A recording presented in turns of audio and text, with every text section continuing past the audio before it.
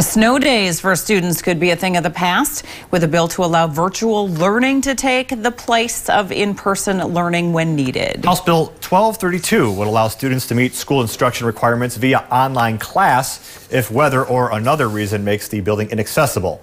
A similar bill failed in 2019, but Superintendent of Public Instruction Kirsten Baszler says the pandemic has showed virtual learning can be an effective tool when in-person learning isn't possible. Baszler says the bill gives schools the flexibility to decide how much remote learning will be used, meaning snow days might not be entirely gone. It would allow a school district to create a policy. It would not insist that a school district eliminate snow days. I know that those are pretty beloved among families, students, and their parents and grandparents alike. But it would allow the school district the opportunity to make a decision.